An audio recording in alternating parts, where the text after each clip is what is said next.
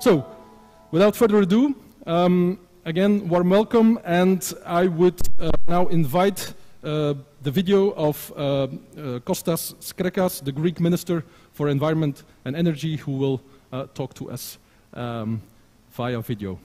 Thank you very much. Dear representatives of the European Commission, mayors, academics, island communities and stakeholders. This forum signifies that the green transition can transform our islands into innovation leaders, reshaping location challenges into sustainable growth opportunities. Since the Valletta Declaration, we have achieved a lot, exchanging expertise, deploying pilots and exploiting European platforms. I would like to share with you some insights of our government's island decarbonization policies, which fully respect their unique beauty, identity, and ecosystems. One of our key principles was to promote partnerships with private entities. Effectively, we introduced the concept of adapting an island over its green transition. Hence, Astipalea is turning into a world-class example with 80% renewables and carbon-free transportation. From Chalki, which you are going to visit, we initiated our Greco Islands initiative, focusing on renewables and storage, energy efficiency, sustainable water and waste management, greening of ports and transportation, sustainable tourism and agriculture, green hydrogen. With 100 million euro initial funding, we currently prioritize interventions on small isolated islands.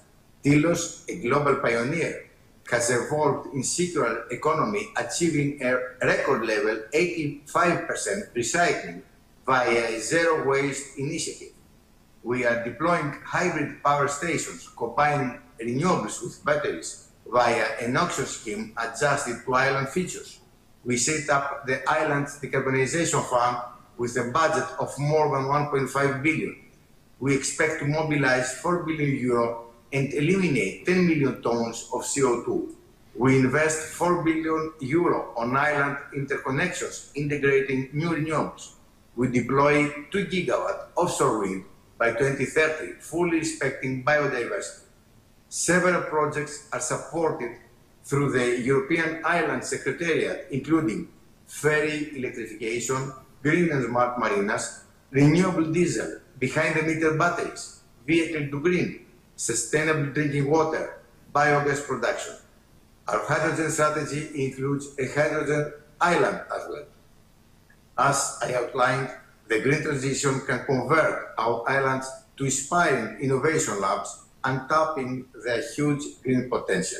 I wish you fruitful meetings in our beautiful islands of Rhodes and Chalki.